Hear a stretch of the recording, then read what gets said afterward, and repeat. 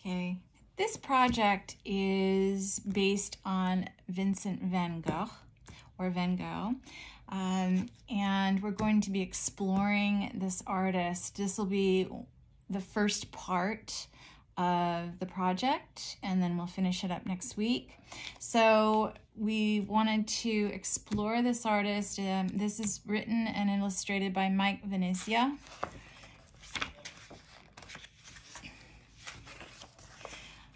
Vincent van Gogh, sorry about the light.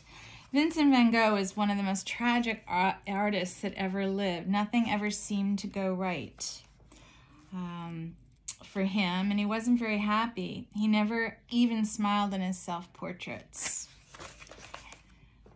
Van Gogh was born in Holland in 1853 and died in France in 1890. Unlike most artists, Van Gogh didn't decide to become a painter until he was grown up.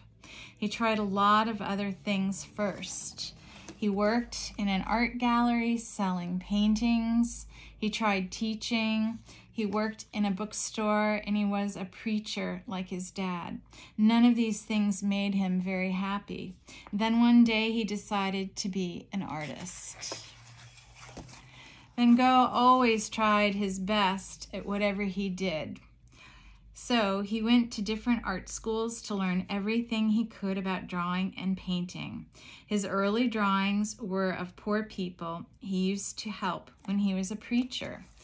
There are certain things you can see in these drawings that show up later in his famous paintings, such as the strong lines and shapes. You can see the feelings he had for everyday people. Van Gogh's first paintings were also of the poor people he had been helping. In this painting, this is called The Potato Eaters. And in this painting, the people were so poor that they had only a few potatoes to eat for dinner. They look tired and are not very happy. The colors in Van Gogh's early paintings are dark and sad. He wanted everyone to know how hard the lives of these poor people were. Van Gogh kept using some dark colors until he discovered some very colorful Japanese artwork. He loved the bright colors and strong lines and the shapes that he saw. Soon Van Gogh's paintings started to look more and more colorful. Look at the difference between the gloomy potato eaters that you'd seen earlier and the painting, which was done only a few years later.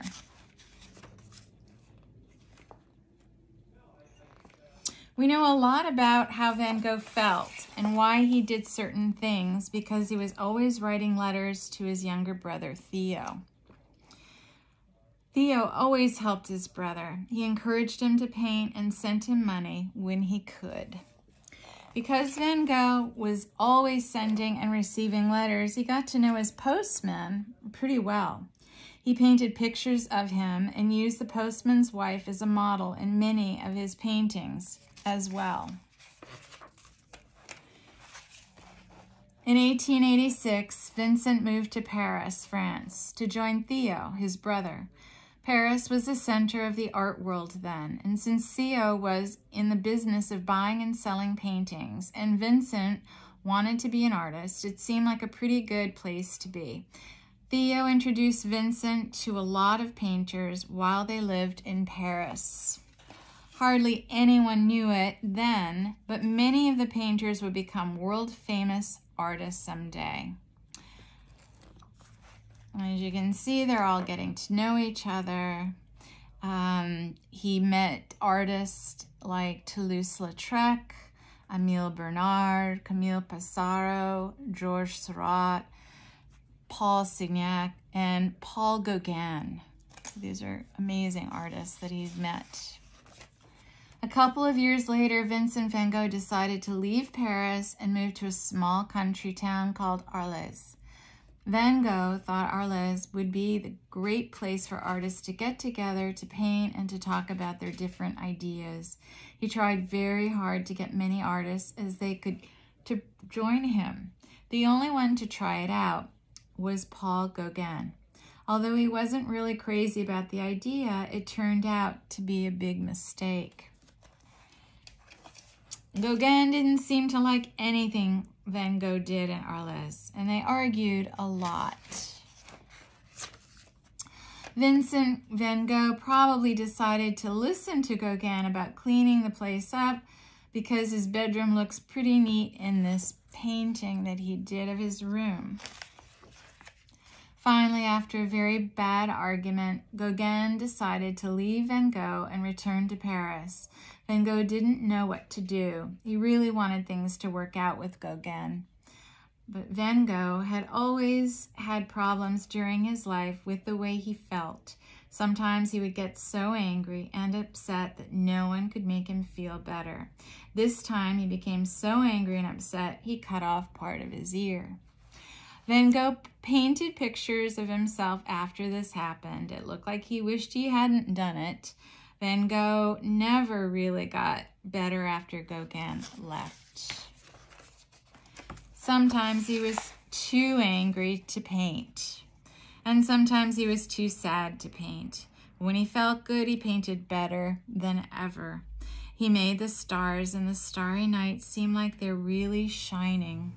The trees in this painting look like flames, and it feels like the whole picture is moving.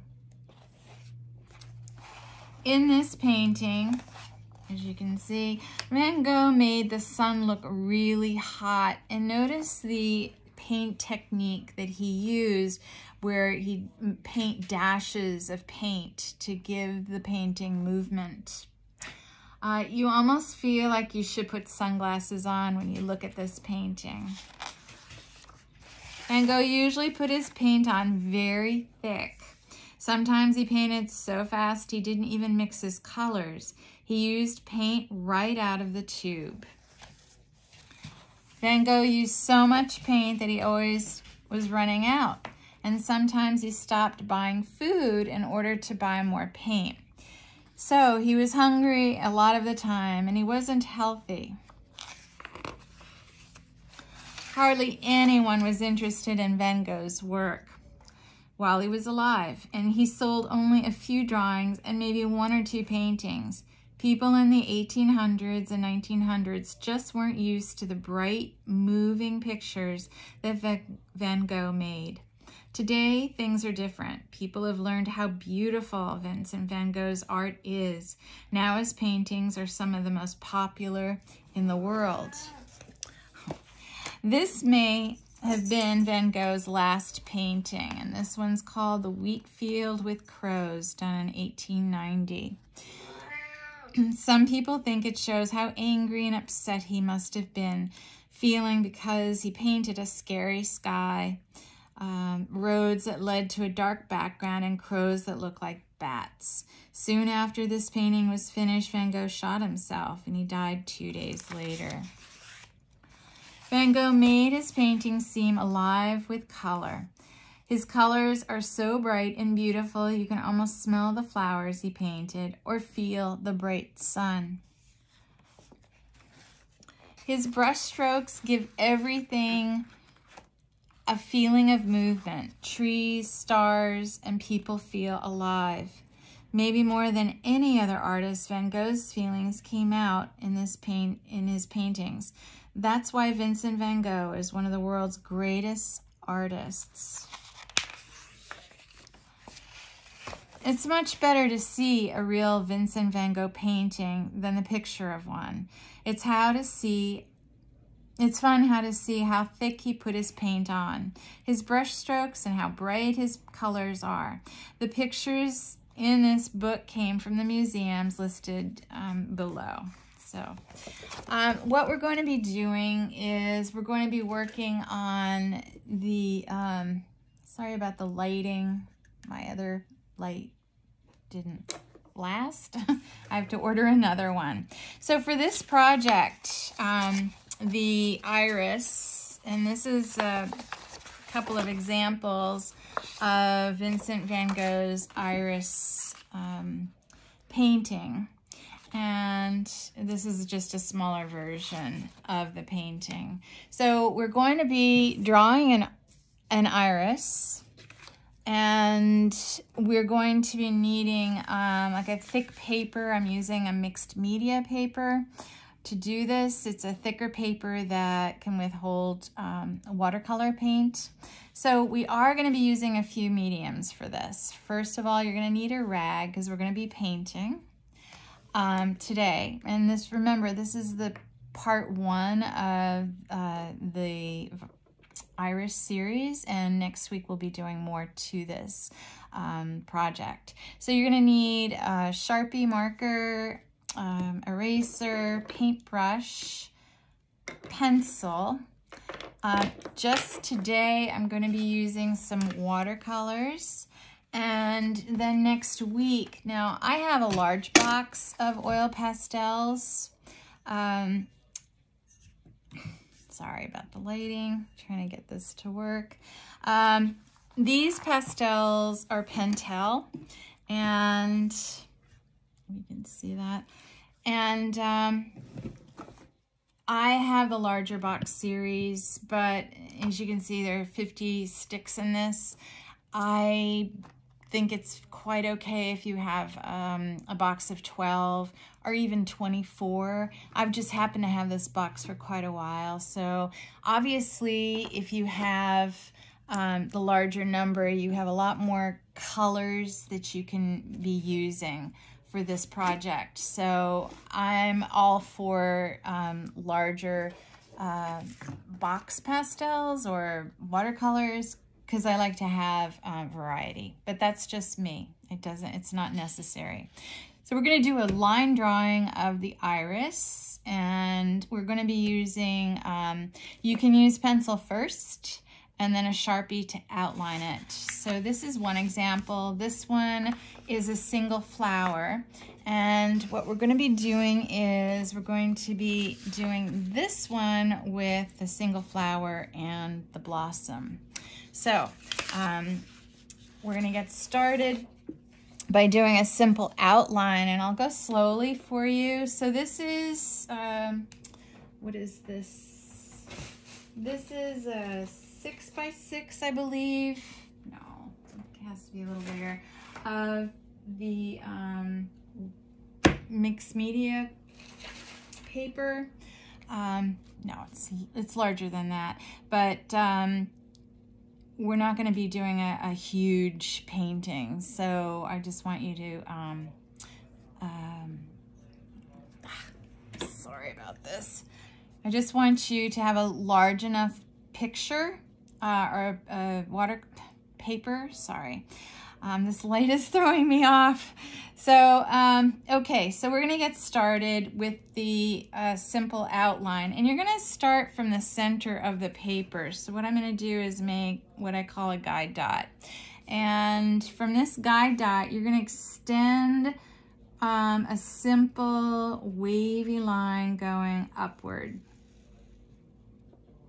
Okay, and then what I'm going to do is go back to the guide dot, and I'm going to kind of curve out and in, and you can see the line is somewhat wavy. This line's going to extend up a little bit higher than the one I just finished, and then it's going to curve over. Okay, so now I'm going to go back to where this line finished, and I'm going to extend that going further up at the same height of the line I just finished. Then what we're going to do is go to the point where that ended, and then you're going to kind of come down, curve out, and out again. As you can see, the shape to the iris petals is pretty wavy. And then I'm going to leave that part open at the base of it. And I'm going to go back to where my guide dot is. And you can see I keep going back to my guide dot, and I'm curving out and kind of just taking a line going right up to that top part of the petal. I'm going from the guide dot again, and I'm going to curve out. Now you can see the petals are overlapping quite a bit. I'm going to come right up to where the other petals are, same height. And then I'm going to go back to my guide dot and go right through the center of this part of my petal. So you can see they're overlapping each other. And one more section to my flower is I'm going to go just below that angle line, and I'm going to take a line out and curve in, take it out again, curve out again, and just do some soft curved lines. And then that connects to all of the lines where the guide dot started. Okay, now I'm going to go right next to the guide dot, and I'm going to kind of make like a very skinny V shape with an extended line down the center. And I'm going to go over just a bit and curve out and out and again. And you can see it's nice and wavy.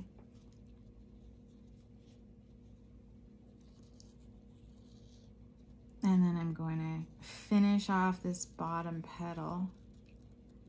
And as you can see, all the lines, top and bottom, connect to each other. So I'm going to do one more part to this flower. I'm going to go right next to that side petal. I'm going to curve out and then come down and make like a little curved line. I'm going to go just above that where I had stopped, so I can see that kind of fold under. And then I'm going to go to the edge of this, and I'm going to extend and make wavy lines to connect to that center petal that I had made first. I'm going to go to the other side. You can use your finger or your pencil to see where you're going to start the other side of your last petal. And you're going to come down to a point right over at the end, kind of curve up and under again, and right into the side. So actually my flower itself is finished. Now what I'm going to do is go to the bottom of the middle of this center petal, and I'm going to now take a line. It kind of curves at the base or at the top of it, and then extend down to the very bottom of my paper. Never leave a line, just staying at the top. Okay, now I'm going to do some very thin leaves. And you're not going to go through your flower, you're going to go around it, and make sure these have a nice point to them. Go right to the flower petal and then extend your line and continue it on, and then you're going to do the main vein right down the center of your leaf. Okay, so you can see the stem isn't very thick, or the leaves. The leaves are kind of very slender and pointed at the end. So I'm going to go right to my stalk here, my stem. I'm going to do another.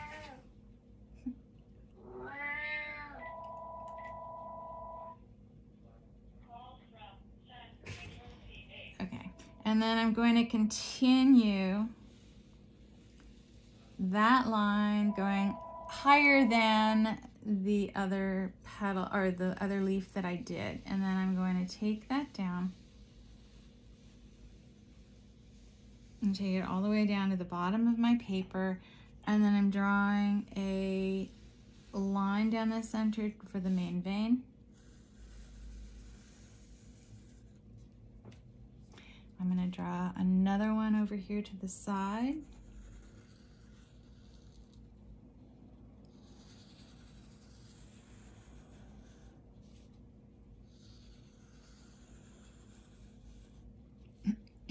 And I'm going to finish this off by making the bloom over to the side of it, and you can add your bloom wherever you like.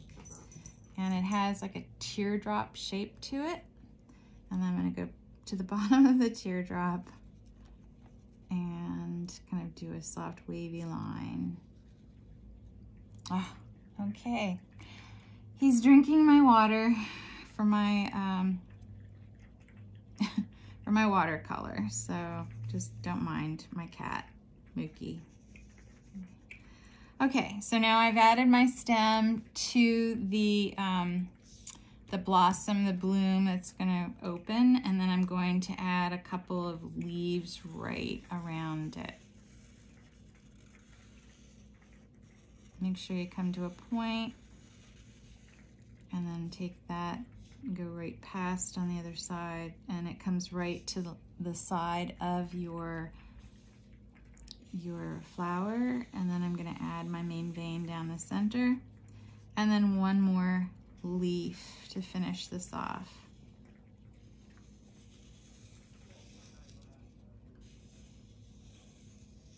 Okay, now after you're done drawing your iris, what you can do is hold down your paper and gently erase any pencil lines from your drawing.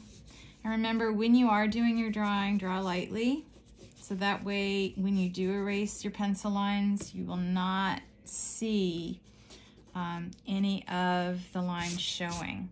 Now what I'm gonna do for this after I'm done is I'm just simply gonna paint my background, and then we're gonna finish for the day. Okay, so I've got my water that my cat is drunk from, and I'm going to, you can actually find a color that you would like to use for your background, okay? And you can do your color in any color that you would like, except I would recommend that we not use blue, but you could add kind of like a yellow to your background, and I'll explain after we're as we continue this project into the following week. Okay, and then make sure you have a nice clean brush, and then you're just going to add your color around your iris. And you can mix different yellows, you can mix depending on how many that you've got in your palette.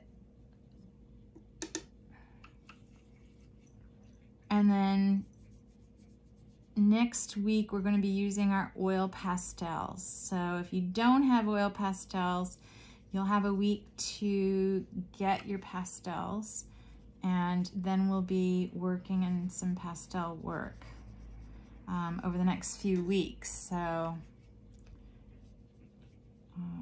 try not to get into your leaf or your flower. As you can see, as I'm painting my background, I'm being very gentle to my brush. You're not soaking the background too much.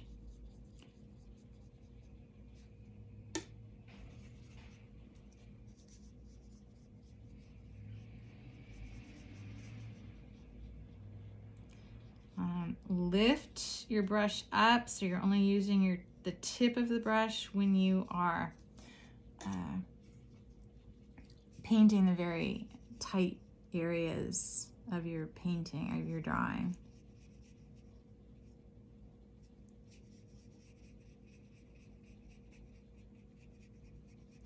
And make sure that you've colored or covered all of your background. So the background is the negative space around your drawing, and the flower and leaves are the positive space in your composition.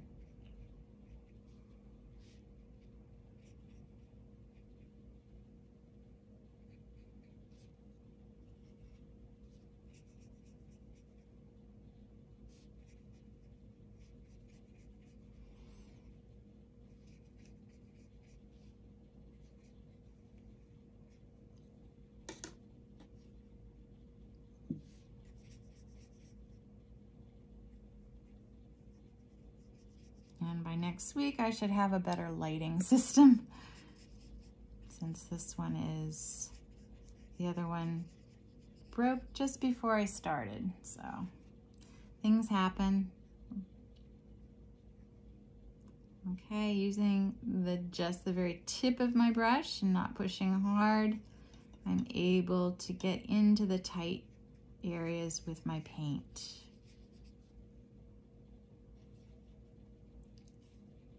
And just be mindful that you're not painting your leaves. It can be kind of tricky. Kind of just make a mental note where your leaves are. Because if you're not paying attention, it can easily happen. The thing about painting or doing any art whatsoever is that you need to be mindful and focus on what you're doing.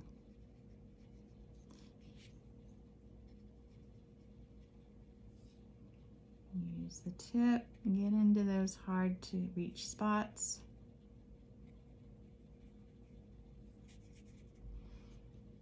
And we'll be building color up in the background of this painting.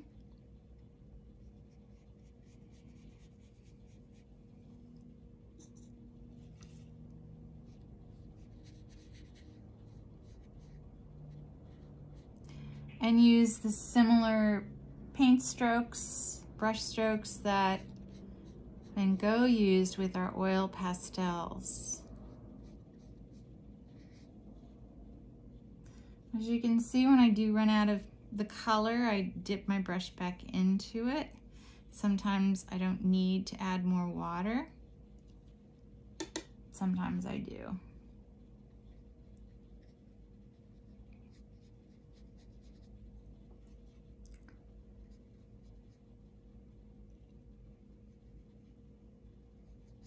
And we're almost done.